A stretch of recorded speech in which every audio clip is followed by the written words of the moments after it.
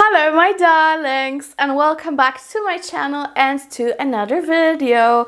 So today I have a very exciting one for you. At least for me it's very exciting because I'm gonna sum up my whole ZARA fragrance collection and I'm gonna share with you my absolute favorites. So let's say you don't know what to get from ZARA, but you want to try their gorgeous affordable fragrances and you just don't know what to get. Okay, so these in my opinion are the ones you should start with, and of course I have each fragrance for different occasion and different tastes, so I think everyone will find something for themselves.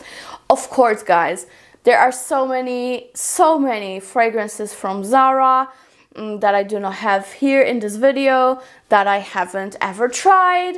Also, you have to keep in mind that sometimes what's available in your country might not be available where I live and vice versa. So yes, let's just keep that in mind in this video.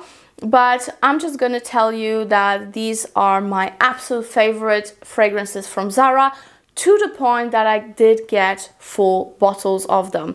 So I'm gonna be completely straight up with you. I am not the biggest fan of those like cubes collection. They are very inexpensive and there are good scents in there. I do like Gardenia, I do like Gourmand Addict. They are all very nice. However, I am still waiting for them to, I'm gonna be honest, to change the packaging so that I actually like it. I've seen that they have rebranded their packaging once again, and maybe at this point I will actually grab them. So from that least expensive line of ZARA, which used to be in those cubes and they're more so colorful, what I really recommend is first one, Gardenia, which kind of smells like black opium, so I don't know why it's called Gardenia, but to me it's like very nice and deep and rich. I actually highly recommend it, even though I'm not the biggest fan of black opium, but that one I really do like. It leans slightly more Middle Eastern than black opium does, at least for me. So that's one. The other one, as I said, Gourmand Addict, very nice fragrance. It's not too gourmand though. To me it's more of a fresh but sweet fragrance, if that makes sense. So these two from that so to speak least expensive collection are the two that I really like. There's also another one that's very nice and that is called Tuberose, very nice. So yes, in general I think they're quite likable, they're inoffensive. The only thing I have to say about that, again, like cube, let's call it a cube collection, the original ZARA collection, they don't really last that well. At least from my experience, they do not really last that well. I know there have been so many collections that I've missed. Unfortunately, it's too late for me to try them. So yes, these are the ones that I recommend, even though they do not last the best. But if you don't mind respraying and respraying, then you're good with them. But here I have the ones that are actually long lasting, that have gorgeous quality, and they have beautiful packaging as well. So let's go ahead and jump right in. So the first one, maybe let's start with this.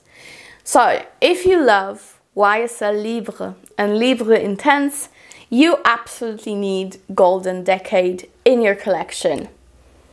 This to me, as many of you say, it is actually a mix between the original Libre and Libre Intense. So you basically get best of both worlds.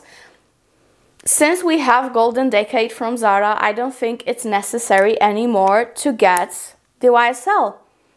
And I say this many times in my videos, YSL is at the moment so expensive and I'm not sure anymore if it's actually worth it. So yes, I think that if in doubt, maybe if you're not too sure if you love the DNA, I think you should definitely start with ZARA. Also, if you don't want to spray your expensive perfume on a daily basis, if you only want to have it for special occasions, again, go with the Golden Decade.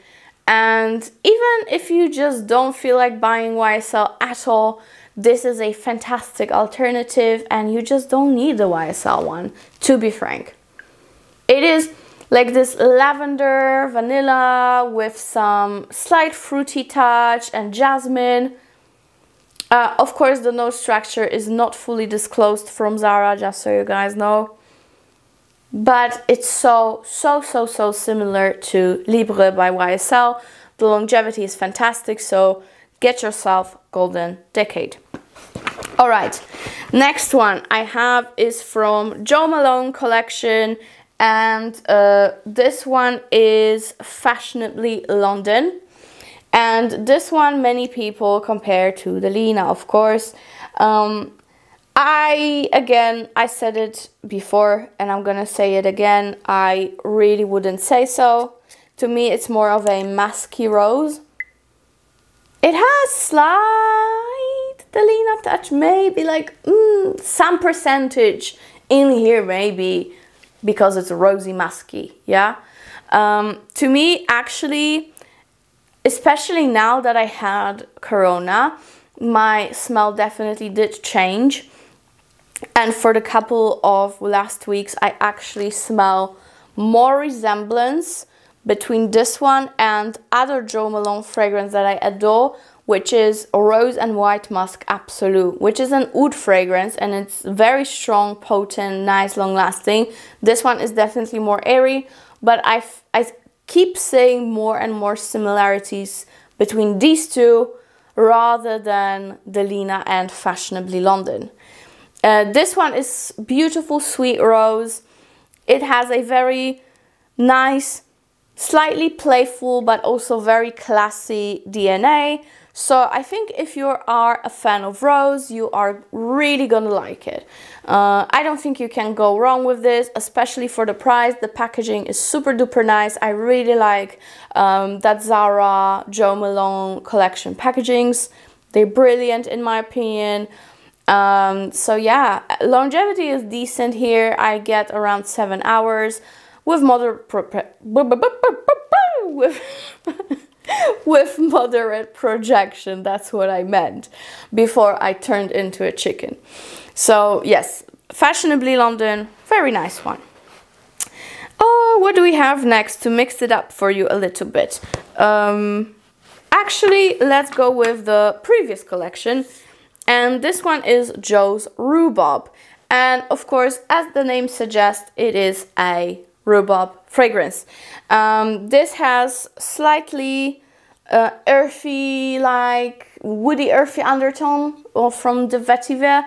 Very, very nice fragrance. If you like, and this is why I put this on this list, if you like Hermes, what is it called? Also a rhubarb fragrance in the red bottle, it's very similar.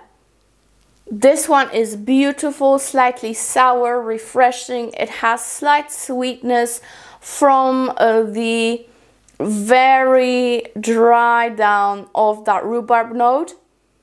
It really is a very natural smelling fragrance. I really like especially this collection from Jo Malone because they smell so natural, so realistic. Love that. So yes, this one is fantastic. I love it on myself. As you can see, I did spray quite a bit. I like showering myself with it. It's gorgeous for right when you go out of the shower to just start your day with a nice zest.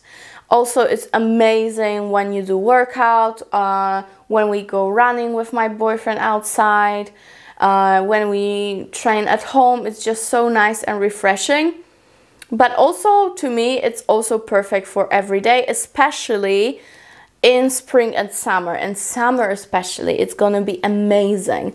I do also like spraying my sheets with it. I'm not gonna lie, I do that because it just makes your sheets smell so good, guys. Like so good. Very nice longevity for such a heavy citrus oriented fragrance. You know, a freshie, typical freshie. It has good longevity. I get some 5 to 6 hours with moderate projection. So yes, this is Joe's Rhubarb. Lovely one. Alright, speaking of freshies, I'm just gonna go with the flow and talk to you about another one that I highly appreciate. To me, it's amazing. It's also from the same collection, and this is Vetiver Pamplemousse. So this one is not rhubarb based, this is grapefruit based. And again, this is a gorgeous alternative for another fragrance from Hermès, from their cologne range, which is the Pamplemousse fragrance, the grapefruit one in the green bottle. So you have another alternative to beautiful Hermès freshie for a fraction of a price. So this one, I must say, it's not too different from Joe's Rhubarb, but to me it's definitely more like more into that citrus, you know. If I were to compare them side by side, maybe you wouldn't smell it when you wear them separately, but Joe's Rhubarb is actually way sweeter, whereas Vetiver Pamplemousse has that bitter citrus undertone that it's exquisite if you want to refresh yourself. Again, another that's perfect to refresh your sheets, not gonna lie. Very, very good for this purpose, but I do wear them all. This one literally smells like freshly squeezed orange with freshly squeezed grapefruit, and just mixed together with that whole pulp of the fruit, with the juice, with the water that comes out of it. This is what you get from Vetiver Pamplemousse. Super natural smelling. It's so beautiful. It makes me literally feel like I was drinking a juice that's freshly squeezed. Makes my mouth water. Very, very nice one. They're both definitely unisex. Joe's Rhubarb is a little bit sweeter, and Pamplemousse is just a little bit on that, you know, citrusy spectrum with slight bitterness, but gorgeous. Two of them are just gorgeous. Another one that I do recommend as well, that's also a citrus from the collection, is Amalfi Sunray. I do not have it because I don't think I'm gonna go through 3 of them. So I think 2 is more than enough for me. But if I didn't have many fragrances, I will probably also get Amalfi Sunray. Amalfi Sunray is very often on sale, as I see on ZARA website. So go check it out. Whew. Okay, next one, we've got something sweet and tobacco-y. You already know. This is Rich Warm Addictive from ZARA. Very overhyped, but for a good reason. I love the other one from the collection as well, which is dark exclusive, and I always forget the other adjective. Whatever, dark exclusive. That one is more like an aromatic sweet tonka with apple. This one, Rich Warm Addictive, is definitely more feminine leaning in my opinion, but I think they're both worth getting. However, if you completely don't know what to get from ZARA, get this one first. This one is just so beautiful, so beautiful. As the years go by, this fragrance gets sweeter and sweeter and sweeter. I'm not gonna lie, this is what's happening. This one is definitely the sweetest version of all of them throughout the years, but it's still good. It's very vanilla, it's tobacco-y, sweet, oh, just amazing. It kind of reminds me of cinnamon apple pie as well. I really love that type of DNA. I love those scents like Parfums de Marly Aux Jeunes, Kilian's Angels Share. This is in that same realm for, again, a fraction of the price. It will not last as long as the other two, but you know, if you love the DNA and you don't want to splurge, you can just keep it in your purse and keep respraying. Beautiful fragrance. This is definitely one of the best ones from ZARA. Love it. Love it. just get it, guys. Just get it. Like, it really doesn't cost much, so you have to have it, okay? All right. For all my tuberose lovers, we have a gorgeous one. This one is just to die for. I'm gonna be honest, I love it. This one is called Sublime Epoque, and this one is kind of a mix between Armani My Way and L'Interdit from Givenchy. And since I do have L'Interdit, and I do have so many other tuberose based fragrances that I know I'm not gonna get rid of because they're niche, they're amazing quality, blah blah blah. I was actually supposed to get My Way from Armani, but since I got Sublime Epoque, I don't think I need it. I truly don't think I need it. And if you are also in that problematic sphere of your life when you're thinking, should I get Armani My Way, should I get Givenchy L'Interdit, I think you should get Sublime Epoque. This one is super duper pretty, like super duper pretty. It is that bubblegummy tuberose. It has some greenness to it, but it's also very sweet and beautiful and feminine and bubbly. So pretty, super pretty. So I still do recommend having L'Interdit from Givenchy because it is very like potent and super long lasting, and it has beautiful pear to it. So I do recommend having it, but maybe replace your wishes for Armani My Way with Sublime Epoque, to be honest. Unless you really love Armani My Way and that bergamot note. This one, Sublime, does not have that citrusy accord that Armani has, okay? This one goes like straight up to that bubbly, flirty, sweet tuberose with some other white florals. It's just so pretty, very uplifting, so nice. There is another tuberose that I do recommend from ZARA, which is called Tuberose Noir, and it comes from this collection from Jo Malone. You do have to be aware though that Tuberose Noir is way greener and way more savory. It's not as sweet. It's nearly not as sweet as Sublime Epoque. So if you prefer something that's not sweet, I would choose Tuberose Noir. But if you want that beautiful bubblegummy tuberose, I would go with Sublime Epoque. And that is all I can say. Great longevity on this one and very nice moderate to moderate plus of projection. So that is that. Next we've got Vibrant Leather for Her.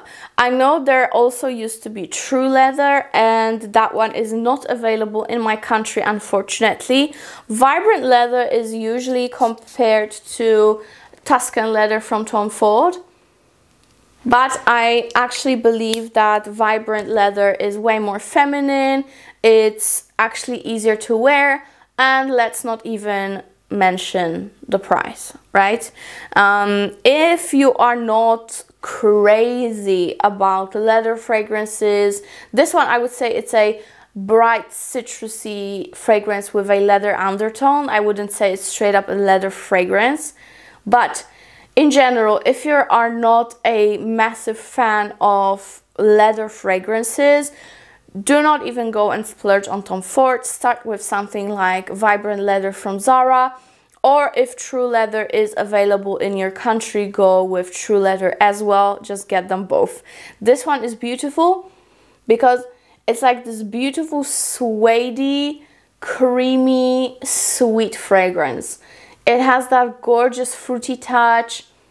It's amazing. It's really amazing, and I think that Vibrant Leather really shines in spring and summer, not so much in fall and winter, at least for me. So this one is going to be absolutely gorgeous now as spring is starting. So Vibrant Leather for Her, gorgeous, great longevity and sillage, love it. All right, guys. Next we've got from Jo Malone again, and that is, I have a lot of favorites here, okay, and I could pick more, trust me, I could pick more, but this one is so good. This one is Ebony Wood, and this one you guys absolutely have to have if you want something unique from the brand, if you want something unlike anything really on the market, because it's a gorgeous standalone fragrance. I wouldn't say it's that comparable to anything really. This one is a aromatic woody fragrance with heavy dose of cloves. To me it's quite fresh, sweet. It slightly smells like tea to me as well.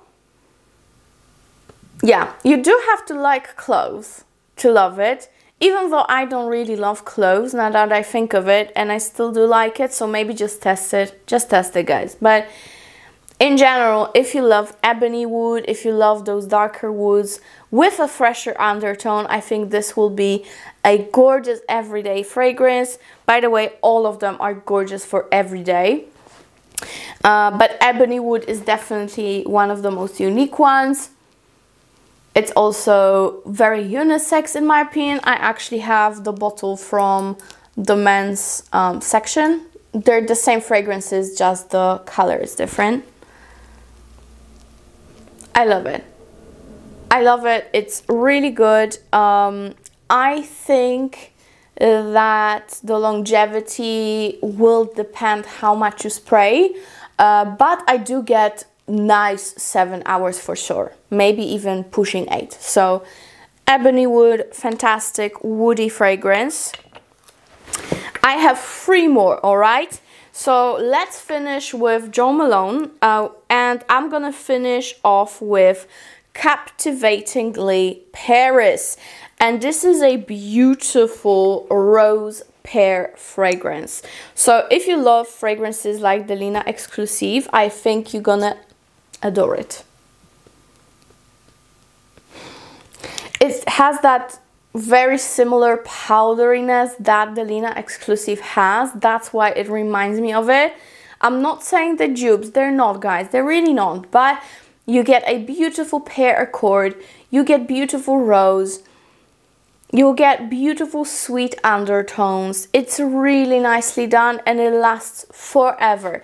I think honestly from all these Jo Malone fragrances, even comparing to ebony wood, I think Paris is the most long lasting, at least on me.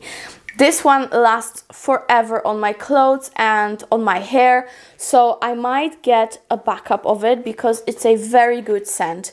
I think even though it's not a dupe for any of the Linas, it has some similarity to the Lina Exclusive. It's definitely the same range of perfumes. I think even though you might feel like it's nowhere near similar, it's still worth having. If you love the Linas, both of them, I think you're gonna love this. If you want something very feminine, gorgeous for every day and long lasting, I think you also should get it. I think it is a safe blind buy. It's just amazing. This one was released a little bit further in time comparing to that Cities collection, Vibrant Cities collection. It was released a little bit later, but for a good reason. It's definitely a star of the show from the whole line. Love Paris. Paris is very good, and I think if you are maybe debating between London and Paris, I prefer Paris. London is definitely good, but I think Paris is nicer and more feminine, slightly more unique as well maybe. So yes, you do have to, of course, see for yourself, but if you love fruity, rosy, very feminine fragrances, I think Paris is gonna be your best bet. And now I have 2 more fragrances, both from the same line, and I'm gonna stop rambling very soon, so stay with me for a couple more minutes. The first one that I have is Red Temptation from this collection. Don't know how it's called. And this is really similar to Baccarat Rouge. One of the best dupes that are on the market within this price range, if not the best. It has very nice longevity, 6 to 7 hours, then you have to respray. It does have moderate projection, so of course it's nowhere near the true real Baccarat, but you still get the same DNA. People will definitely smell no difference, unless it's Francis Kurkdjian. He might, I don't know. But when you're just wearing it throughout the day, people will never tell the difference. It's beautiful, transparent, airy, way more near the original Baccarat than the Extrait. Just keep that in mind. This is the original EDP dupe, so to speak. Again, not the same longevity, but the scent is very similar. But for the price, I think the longevity is still decent. I highly recommend having it. This is that type of the fragrance that I think everybody should have, whether it's original Baccarat or a dupe of it. So yes, Red Temptation is a great alternative from ZARA, guys. And of course, last but not least, I don't know if you know what I'm going to show, but I think most of you do. And that is Rose Gourmand. And I love this one. I love Montal Intense Cafe. I love Mancera Roses Vanille. I also love Francis Kurkdjian Gentle Fluidity Gold, which has some slight similarities in the DNA. And this one is just so good. This one, to me, it is the most similar to Montal Intense Cafe. However, this one is not as dense. This one doesn't have that thickness and density that Montal Intense Cafe has. So I think it's gonna be way better for spring and summer months if you love the DNA, but Intense Cafe is just simply too thick for you, because I know it's gonna be very cloying in summertime, and I will surely not wear Montal Intense Cafe in the heat. This one, I think it will be a little bit more wearable. It has very good longevity. I get straight up 8 hours for sure on it, with it, and very nice projection as well. People can smell me, people compliment me, so everything is good here. This one is probably one of my favorites from the whole lineup that I have here for you, so my favorite ZARA scent in general. I love so many of them, but this one, I think if I lost all of them, I would probably run and get Rose Gourmand first, mainly because I know how hyped it is and I know that it might get sold out very, very soon. From time to time, it's not available at all. So yes, Rose Gourmand is fantastic. So get yourself this one if you love beautiful vanilla, rose, ambery, gourmand touches.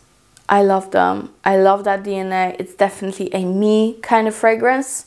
So yeah, these are my top fragrances from ZARA, the best of the best.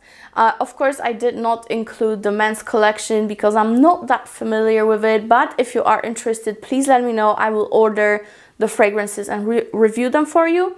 So yeah, thank you so much for watching. Please let me know which one is your favorite ZARA fragrance, and see you in my next video. Bye!